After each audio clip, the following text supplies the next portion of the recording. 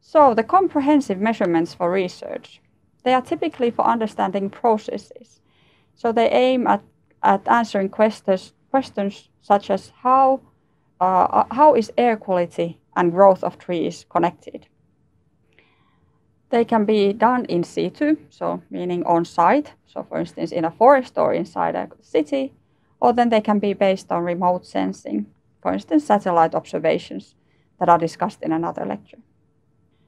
The measurements can be continuous, lasting from years to tens of years, or they can be campaigns lasting from days to weeks to months. Typically, research measurements require development of instruments and/or observation methods. Let's take one example of the SMER2 station. That's a rural background site where measurements were started in 1996. It's located in Hyytiälä, southern Finland.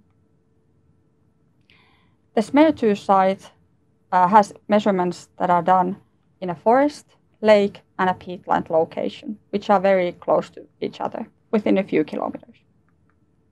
The measurements are very comprehensive and aim at observing exchange of carbon dioxide, methane, reactive gases such as ozone, as well as heat between the different surfaces and atmosphere.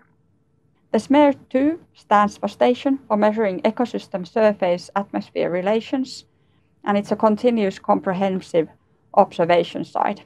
It's a so-called flagship site that combines many different aims. Over 1,200 different variables are measured at the site. The measurements at the Hyytiälä site are done at different heights. So some of the lowest go below ground level and some of the highest are within the canopy and even above the canopy. SMER2 flagship station in Hyytiälä provides a lot of open online data. Comprehensive long-term observations aim at understanding processes, feedbacks, and interactions between the different ecosystems and atmosphere. Up to 100 people are involved in the research that is carried out at the station, and we publish about 50 peer-reviewed research papers annually. SMER2 site is surrounded by boreal forest, and there are very little human activities surrounding it. Much of the research is involved in climate change, and their findings include things such as aerosol formation processes and how the forests influence forming of new aerosol particles.